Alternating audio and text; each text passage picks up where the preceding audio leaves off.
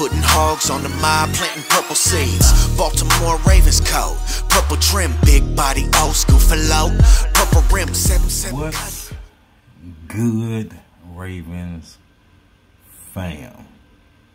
So, this video about my boy Marlon Fruit Punch Humphrey. He said really a lot of good things in his press conference. Man, it was deep. It had me standing up and clapping. What? Doing this thing. So let's just get straight to it. Let's get straight to it. So one of the things he said he's working on is interceptions. We already know he led the league in forced fumbles, cornerbacks. He was tearing it up last year. Really just trying to get the ball more as far as, interceptions, and mainly clean up, different things with, knowing where my help is. I'm using that more to where I can be, a little more aggressive here, a little less aggressive here, depending on different things. And just I've been talking with my DB coach, Chris, and just trying to figure out, what you're going to take into the season to have a couple consistent things that you do, and to where it's book work, to where you're doing it every time. This is what it is, and it's not. You have those flashes of bad things. You're like, yo, what technique was that? And you're just all over the place. So I'm kind of just trying to tighten up some things technique wise, to where it's what Coach Chris keeps telling me is have a game plan when you get to the line. So now he's trying to get more interceptions. He's told his coach he wants to work on that. Now, I seen, this is just a little off topic, but I seen, it was what's that fool for, D'Angelo Hall, I believe it was. Was it D'Angelo Hall? I think it was D'Angelo Hall for NFL Network's top 5 cornerbacks. I skimmed through the video real quick, did not see no Marlon Humphrey. I completely cut it off right there and in there. Stupid. Really. Because he don't talk all out loud and all that stuff to get attention. He just quietly shut you down. Or make you fumble. Yeah, he don't get the interceptions, but he gets the fumbles. But if he combines both, that's nasty. That would be nasty. So this year, I'm really looking forward to seeing him intercept more. He really not that type of person like a Marcus Peters that get that interception. But when you get those interceptions, sometimes you can risk getting burnt. And we've seen Marlon Humphrey get burnt sometimes trying to get that fumble. Trying to force a fumble, not get that tackle. So, but, it's going to be interesting to see that. And that's what he said he's really concentrating on. I can't really, he's a good tackler. Great tackler. Better than good, he's great. Great tackler. Cover. He can cover the slot. He can cover the outside. His best is the outside. But when he had to go into the slot, and when he had to shadow somebody, did it perfectly. But also he talked, I'm going to say the best for last, what he talked about. I definitely have noticed differently with our receiving core. I actually noticed it when I first got back. I look over during warm-ups, and I'm seeing our wide receiver coaches, doing some different things, and I'm seeing the wide receiver coaches acting like DBs, and I'm like, they need to put on some cleats. So I noticed the energy. I felt a major energy change with that wide receiver group, not only with the coaching, but just with the wide receivers that are there. That even the ones that were there, last year, I feel like everyone's kind of came back, stepped their game up a lot. I thought Jalen Moore had a really good. I felt like he stepped up a lot. Prochet, Duve, but with Bateman and Sammy, they've been really big as well. Bateman, I couldn't really tell about him. I'm like, and then he hit me with something, caught the ball, ran out of bounds, and came up and tapped me on the buttons. I got a little wiggle too, so I was like, I like that. Really good right there, guy. And Sammy, of course, he's got a pretty good pedigree himself. And I just think this year, it's going to be whatever group makes it, it'll be we'll have a really serious, good passing attack. Just with what those guys can do, I think it's been a really good OTAs for all those guys. And I forgot about Hollywood. You know, Hollywood, he does his thing as well. And I think it'll just be a much different year than what we've seen in the past out of our core.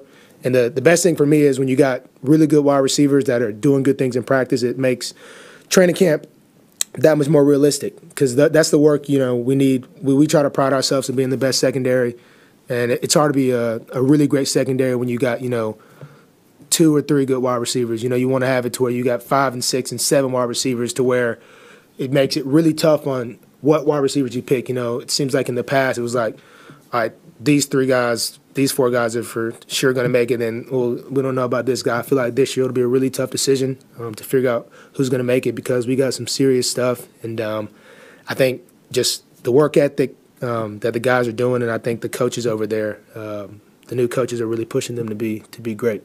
This right here also. Oh man, I thought I was in church, y'all. I thought I was in church, cause I was standing up clapping. Cause I was like, that man is preaching. When he said he's seen in OTAs, he's seen the difference in the wide receivers, how they're acting, how they're going about the day, how the coaching is. Let it marinate. Coaching. Yeah, y'all already know how I feel about the virus. For those of you that was not in the at the press conference in the chat, David Culley is that virus. No longer here. But Marlon Humphrey, our #1 cornerback, can see some difference in our wide receiver court. How they going about the day, how they running their routes. The technical aspect of the game. It says a lot. It says a lot in talking about the wide receivers. Oh yeah, definitely. Yeah, man, that's good stuff. Just because it shows that there's major confidence there. It's one thing when you can play. I mean, if you get to the NFL, you can play football. That's just that simple. But it's the confidence that'll take you to the next level. You know, you see a lot of first rounders get in the league and never pan out. It has nothing to do with the ability. It's more the confidence. And that's the biggest thing. You know, once that confidence goes away, it's something that's very tough to get it back, especially at this level. You know, every wide receiver, I feel like what makes a lot of them great is, you know, the confidence they have. You know, might drop a pass here, but the next time they go up, they're thinking, this is going to be my catch, this is going to be my ball. And so to see that out of Bateman, it just showed me the confidence he has. And after guarding him throughout OTAs and minicamp the other day, I've just seen some serious flashes. I had told DeCosta, I was like, hey, man, I think we got a pretty good one in Bateman. So he's shown some really good things to me. I can't wait to get some more battles with him in training camp and take it into the season. He also brought up the rookie, Bateman. And when, man. And I feel like the Ravens media is really hiding him. Yeah, he been like sick a little bit, little muscle tightness here and there. But, you know, still got a long way to go. But they really ain't showing like a lot. Hard spoke about that a little bit, I believe. Pretty much like none of y'all business. We're going to show you what we can show you and be happy with it. Gangsta Harbs. Gangsta. But I like me some Gangsta Harbs. But he said him and Marlon Humphrey and Bateman. Marlon Humphrey said something that's similar. You saw the video, but it was just like, you know, he got him on one play, kind of tapped him on the butt, like, you know, I got you on that one. And he said, right, he saw the confidence. And man, when he talked about that was deep.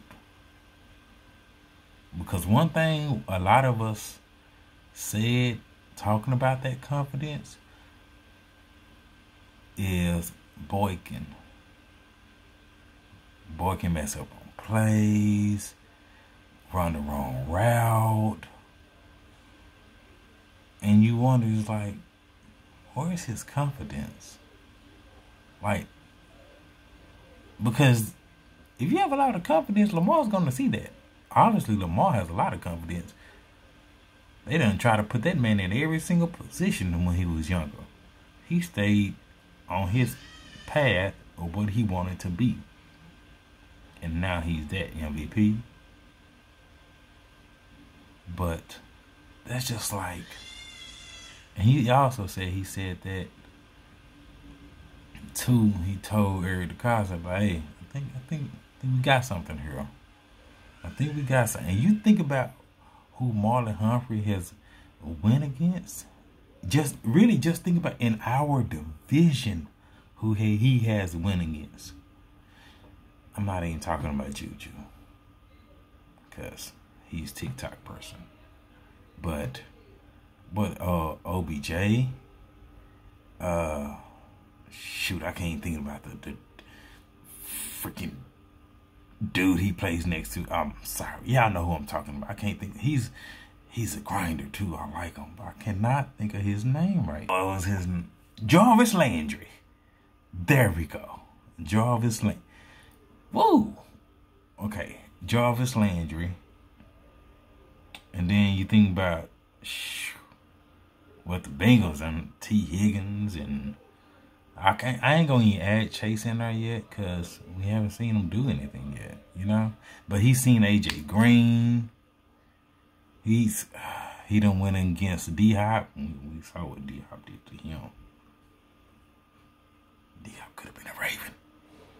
It's all your fault, Engraven. You kept reminding me of that. Shout out to you, fam. But you just, and he said he sees some potential in this dude with that confidence. We might got something. I'm gonna put him next to Hollywood too. What?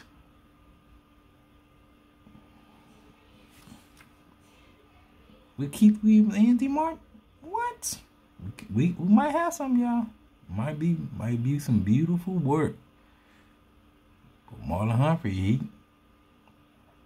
he gave that dude some praises. I can't remember a lot when I seen Marlon Humphrey give a wide receiver praise for as a rookie. And on top of that, and being like, yeah, he got me a couple of times and I got him, but that's a lot. That's a lot. And you know, can't wait, boy. I can't wait till the preseason, the real season, whatever. I just can't wait, y'all. It's gonna be good. Hit that like, hit that subscribe, hit that share.